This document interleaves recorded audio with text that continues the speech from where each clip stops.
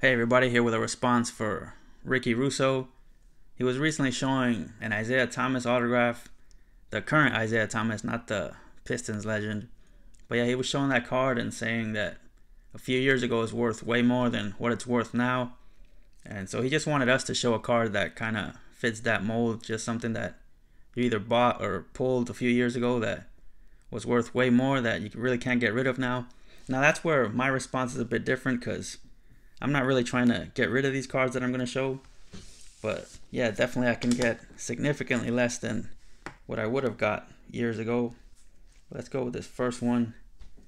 This Blake Griffin rookie auto from Panini Contenders.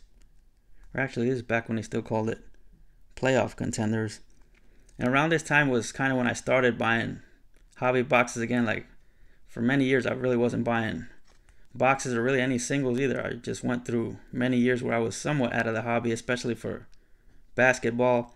But around this time I was kind of testing the waters a bit, trying to see if I could get back interested in it. Bought a box of this and pulled the top pick that year, Blake Griffin. And he actually didn't play that first year. A lot of people forget that he sat out the entire year with an injury, which I thought was going to happen to Zion this year. But yeah, once he started playing, really took off. Was on the highlights every night with like spectacular dunks, and for a few years there became one of the most popular players in the league. Like again, a lot of people have forgotten that now, but he was definitely one of the faces of the NBA for like a handful of years. So that was my window right there. That's when I guess should have moved this card. It was easily a triple digit card, but I just didn't want to sell it. Like a lot of you are starting to learn about me a bit. Like even when a card is hot, like I usually get attached to the card and don't want to move it.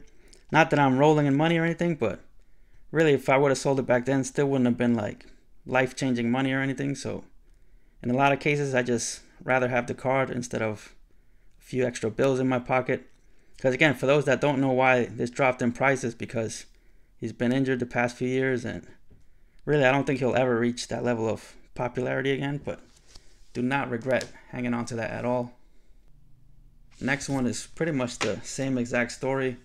The following year, I bought another box of Contenders and pulled the #1 pick from that year, John Wall. This was actually a redemption that I pulled and entered the redemption. That might have actually been the first time I ever entered a redemption online, and can't remember how long it took, but eventually got the card. And again, pretty much the same story. Like a few years into the league, he became really popular, and this card was really expensive.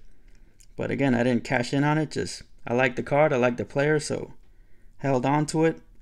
And again, same story as Blake. Like the past few years, he's been hurt. I think it's going on 2 years now that he hasn't played. So this is worth maybe half as much, maybe less than half. But again, don't really regret not getting rid of it. Still like the card. Again, I'd rather have both these cards than the money that I have, because the money I'd have, I probably would have spent it by now anyway. So much rather have the cards. But there it is, Ricky. Not sure this was exactly what you were looking for out of this response, but good enough, I guess. So I'll be talking to you guys again next time.